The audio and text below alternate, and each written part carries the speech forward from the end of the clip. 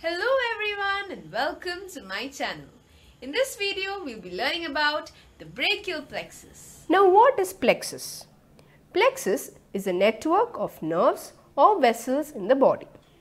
We have four plexuses in our body, mainly the cervical plexus, brachial plexus, lumbar plexus and the sacral plexus. In this video, we'll be learning about the brachial plexus. Most nerves in the upper limb arise from the brachial plexus. It is formed by the union of the anterior primary rami of C5, C6, C7, C8 and T1 nerves. Rami means branches. So, the brachial plexus is formed by the union of the anterior primary branches of the C5 to T1 nerves. Now, let us look at the basic structure of the brachial plexus.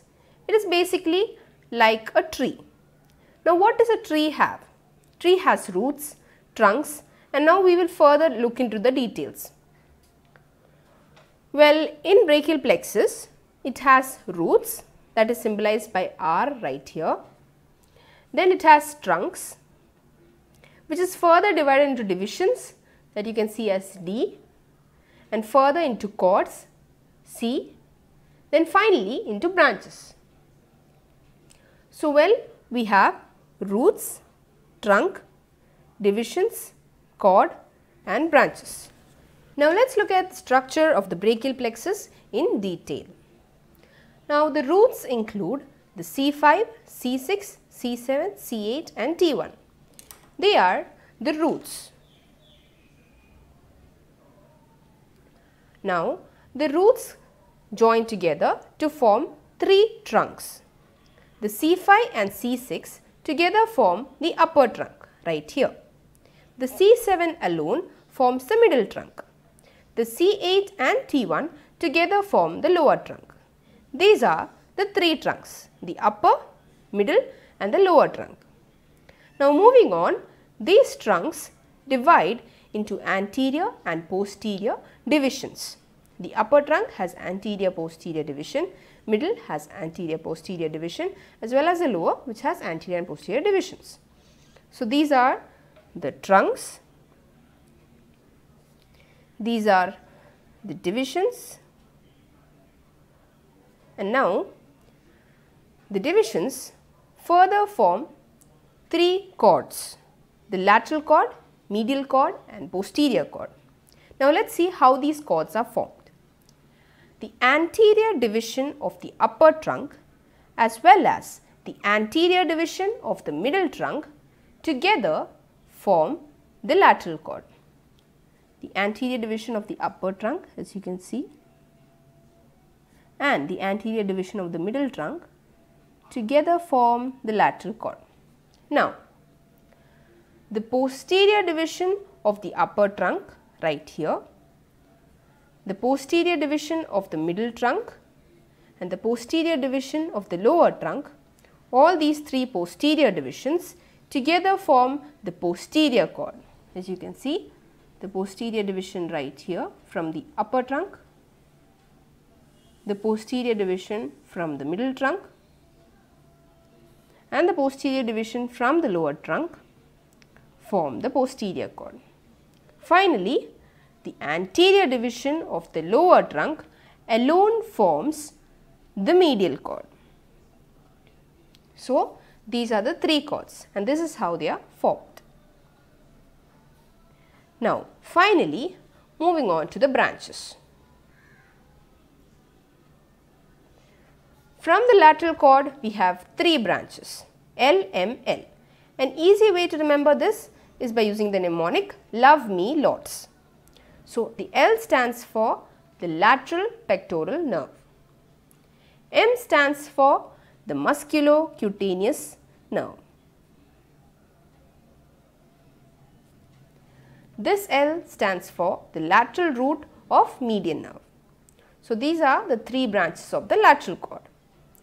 Moving on to the five branches of the medial cord, they are M, M, M, M, U. 4 M's and 1 U. The first M stands for the medial pectoral nerve. Second M stands for the medial root of median nerve. Third stands for the medial cutaneous nerve of arm and then the medial cutaneous nerve of forearm. Finally, U stands for the ulnar nerve. Now let's look at the branches of the posterior cord. They can be remembered by the word lunar.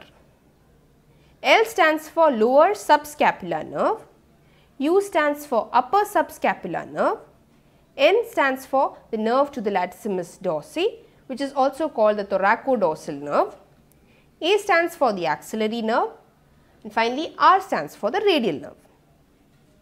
Now let's look at the root values of these nerves. Firstly, the nerves from the lateral cord, that is the LML, have the root values C5, C6, C7.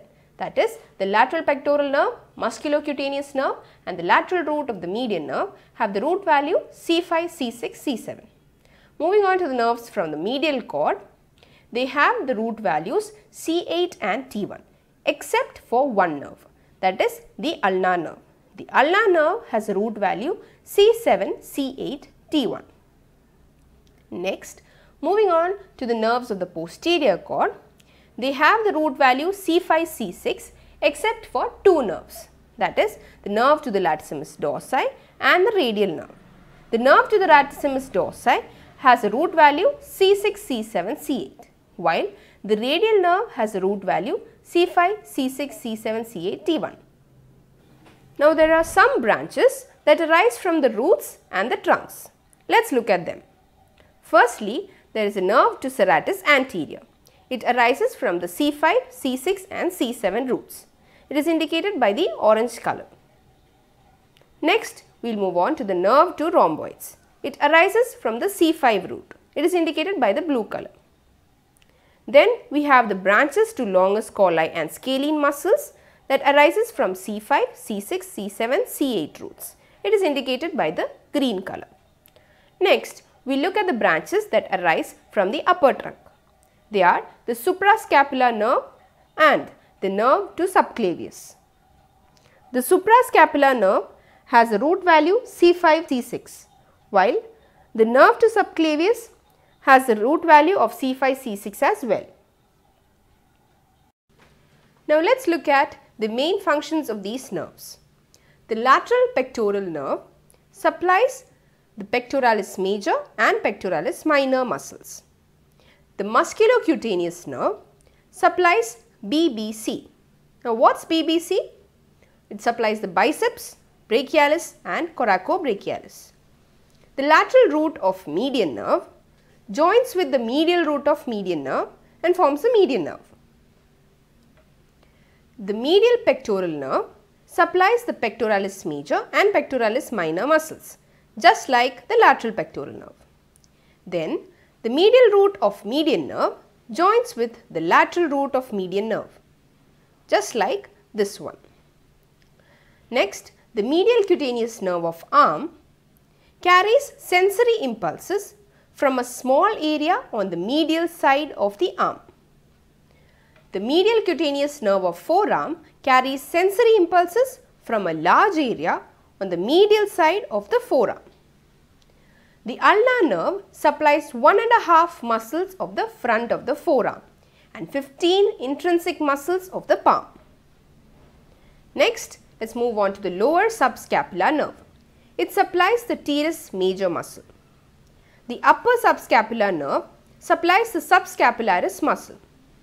The nerve to latissimus dorsi supplies the muscle of latissimus dorsi. That is, it supplies the latissimus dorsi. The axillary nerve supplies two major muscles, that is the deltoid.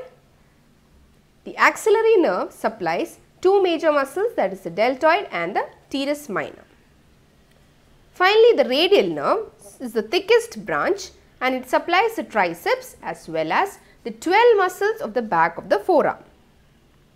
Next, let's move on to the nerves that arise from the roots and the trunks. That is, the nerve to serratus anterior, which supplies the serratus anterior muscle. The nerve to the rhomboids, which is also called the dorsal scapular nerve, it supplies the rhomboid minor and the rhomboid major. The branches to longus colli and scalene muscles. Then the suprascapular nerve, which supplies the supraspinatus and infraspinatus.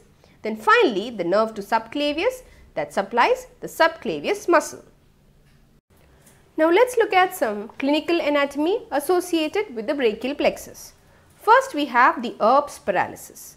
The site of injury is at the Erb's point. This is a point where 6 nerves meet. Now as I had described earlier, this point in the upper trunk is an area where 6 nerves meet, that is the C5, C6, the suprascapular nerve, the nerve to subclavius, the anterior division, the posterior division. So this is the Erb's point. The cause of injury is the undue separation of head from shoulder, commonly encountered during birth injury, fall on shoulder and during anesthesia. These are the 3 main points.